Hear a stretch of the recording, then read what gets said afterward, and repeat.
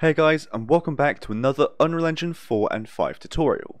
So in today's video, what we're going to be going over is how to create a damage amount indicator like you see in Fortnite. So if I were to hit play, we can test this out and show you what we're going to make today.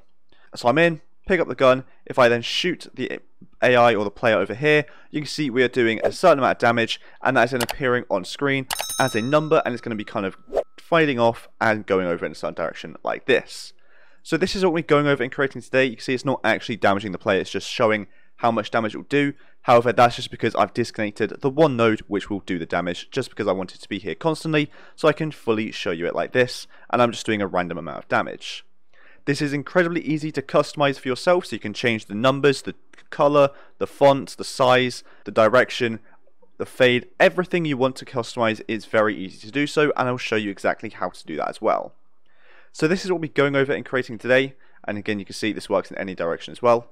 So without further ado, let me delete this code and I'll show you how I've done it. So the first thing we're going to want to do is we want to actually create this widget in which the numbers and the damage is going to appear.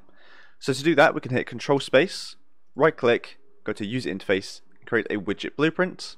I'm going to create a user widget, and I'm just going to name this one W underscore for widget, DMG for damage, AMT for amount, so damage amount. And we'll open it up straight away. In here, all we're going to do is add in a canvas panel and then add in some text on that canvas panel. This text I'm going to anchor to the middle of the screen, position X and Y being 0, and the alignment being 0.5, 0.5, just to make sure it's perfectly centered. And to keep with that, I'll make sure to tick size to content and justification in the middle.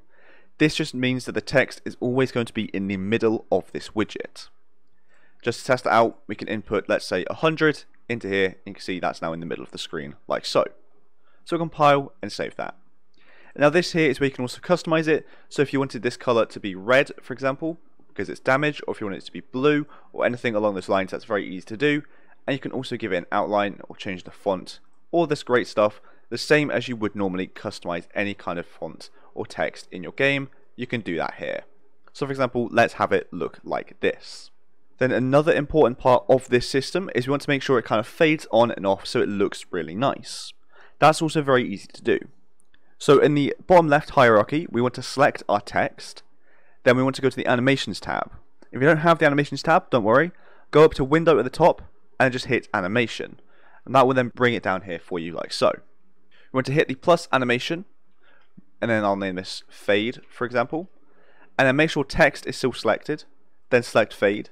And then add a track in this animation, and we want to add in a text, or whatever it is that you've called it.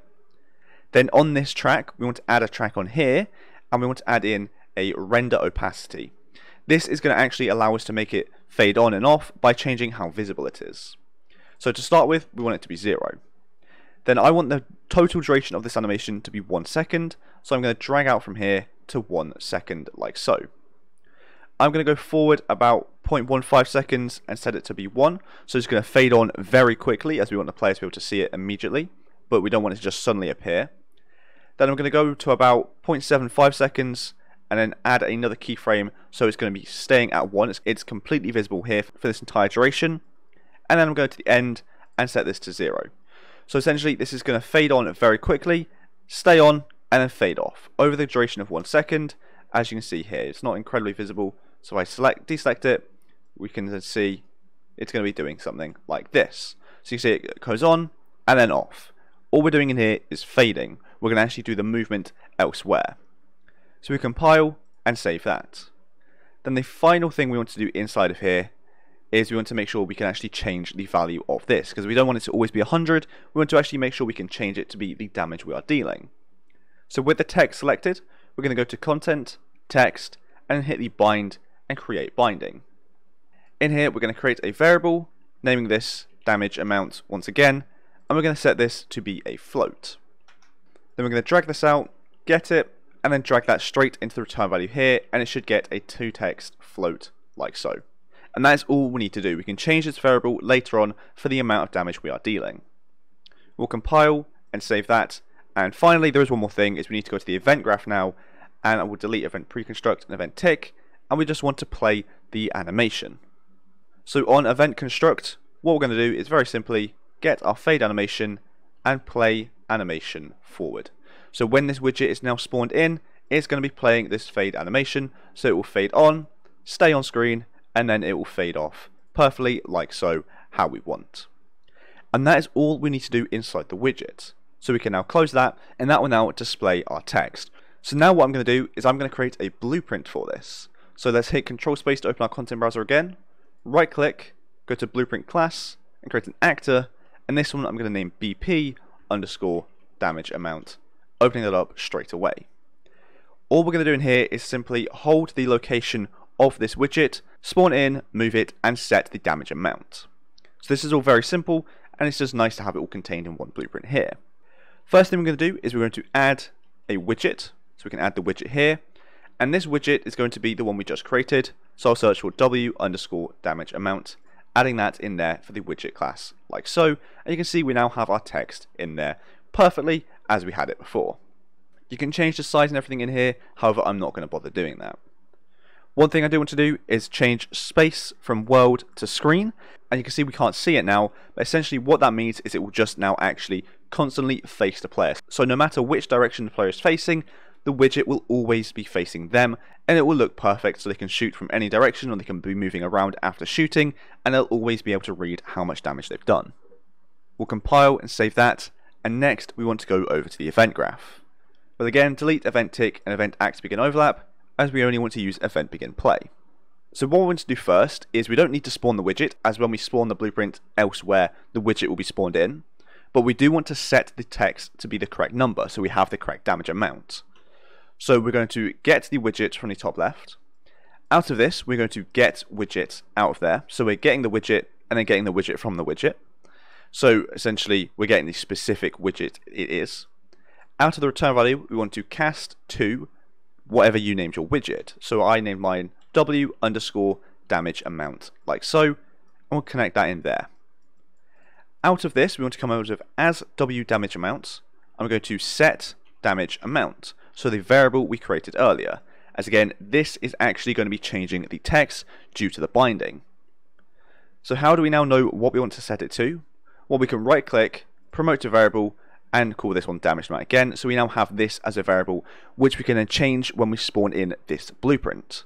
So again, the widget we are changing when we spawn in the widget here, and then we'll change it when we spawn in the blueprint elsewhere. That'll make more sense when we actually do that, and that's when we actually damage whatever it is we're damaging, as that's then going to have the actual damage amount. So with this variable selected, we want to make sure we tick instance editable and expose on spawn.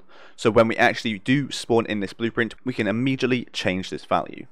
Then what we're going to do is right click, get actor location, right click that, promote to variable, and name this start lock or start location.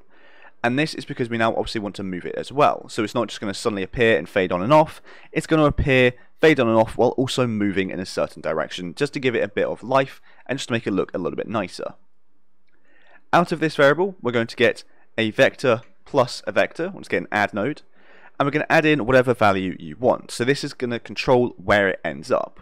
So for me, the values I found nice, which I was using at the beginning of the video, are -25, -25, and 100.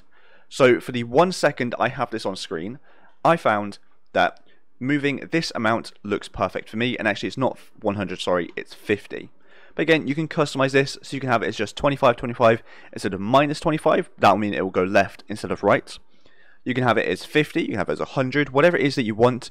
But I found that this works best because it's moving, but it's not moving too much so the player can very easily still read it without having to focus on it. It's just there, they can see it nice and easily, which is obviously what you want for the kind of game we're making here.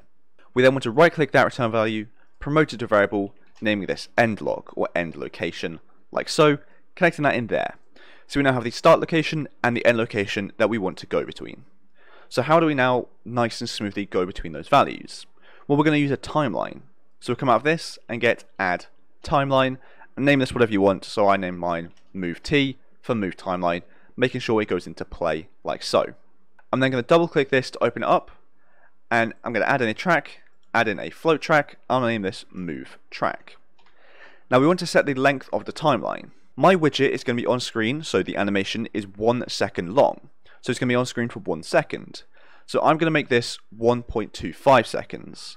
The reason why I'm making it slightly longer is so it still looks like it's moving before it fades off, because if I make them both 1 second, you will see it actually stop, but I want it to be nice and smoothly moving the whole time, so I'm going to make it continue moving after it's faded off and disappeared, just to make it look a little bit nicer.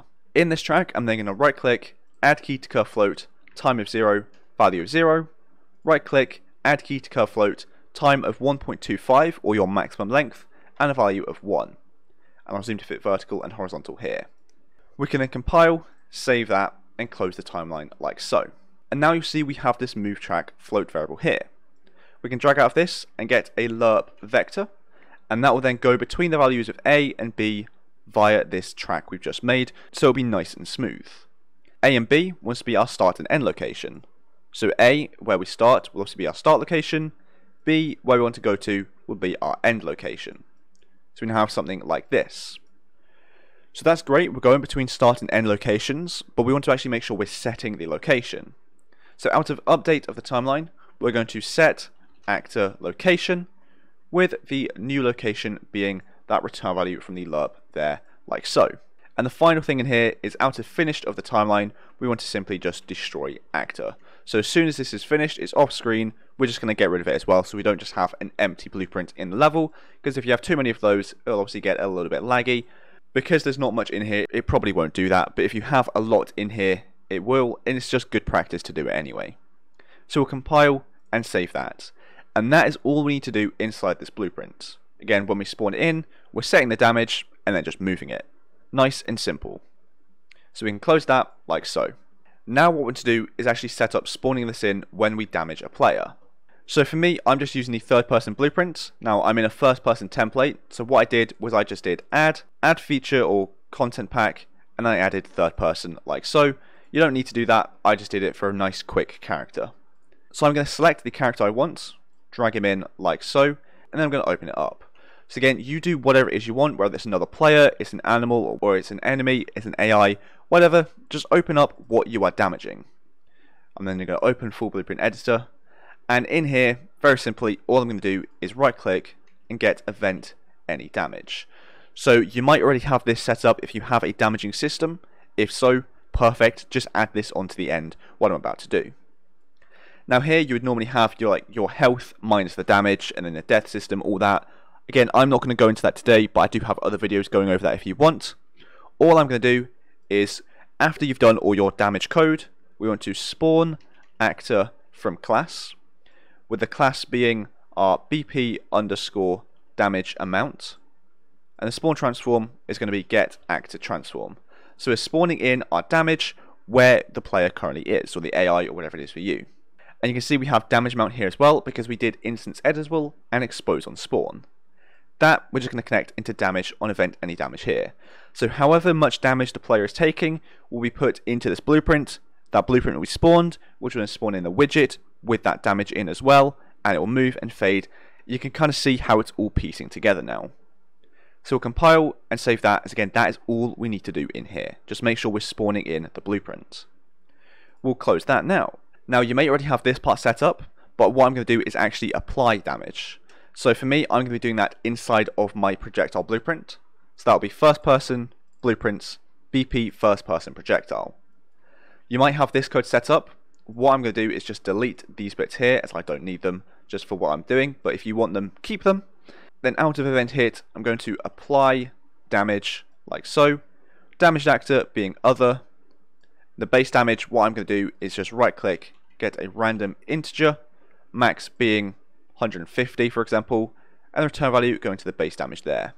For you, you would probably want to set this up to be an actual damage amount, or based upon what gun you're using, or have it be random but not 0 to 150. Choose what you want, but for me, for the purpose of this video, just to showcase it working, I'm doing a random integer like this. Then out of apply damage, I'm going to go into destroy actor like so, just to get rid of the projectile afterwards. So we'll compile and save that. And again, the two things I've just done, where we apply damage and do event any damage, you will want to make sure you customize that perfect for you. So again, I'm doing this where I'm only spawning in the blueprint on damage, I'm not actually doing damage, and I'm applying a random damage to everything that I hit. So again, I do have other videos going over this in more detail if you want. But once you've done that, we can close this like so. And with that, that should now be it done working for us. So let's hit play and test it out. I'll go over here, pick up a gun, and I actually have 2 spawned in, but it doesn't matter.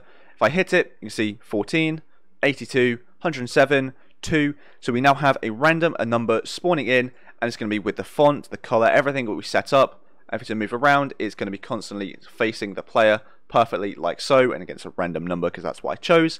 Spawns in, fades on, fades off, and actually moves in the direction we set up as well. So this is working perfectly, so I think that'll be it for this video, as we've done everything we've wanted to do. What we've done is we've set up a damage indicator system similar to what you see in Fortnite, where when you shoot the player, the amount of damage you are dealing to that AI or that player, whatever it is going to appear on screen so you can actually see what it is, and it's going to have a nice fade and move location like you can see perfectly here. So thanks so much for watching this video. I hope you enjoyed it and I hope you found it helpful, and if you did, please do make sure to like and subscribe down below. So thanks so much for watching, and I'll see you in the next one.